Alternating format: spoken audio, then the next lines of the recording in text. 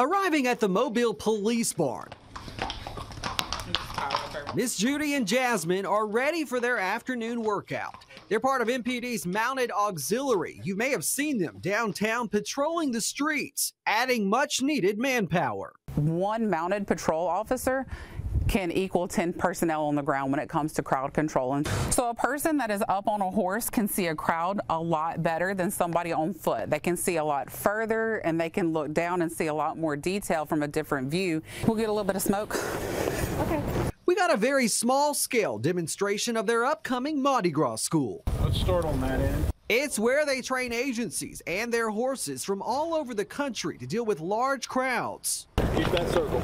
Unit leader Audria Anderson explains the challenge behind the smoke. Horses can't see through smoke, so for them it looks like a solid object.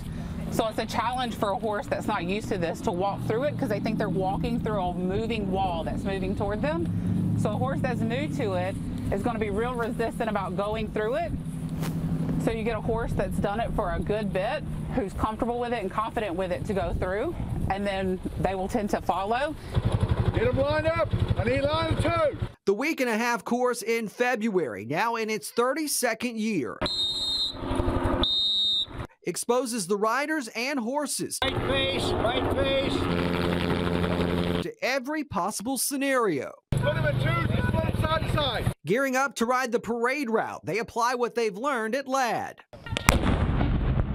To keep the costs low for the auxiliary volunteers, they rely on sponsors and fundraising and welcome any help. So local businesses that see us downtown and things like that could really help us out with sponsorships so that we can help afford auxiliary members to cover their costs to go through. I said it would be a windy day for the smoke, wouldn't it? Giving back to the volunteers allows them to serve their communities, not just here in the Port City, but beyond. And for them to go out and not only be able to be out there and handle it, but to also go into the crowds and to do the work that they're supposed to do is just a great feeling. Good girl, Miss Judy.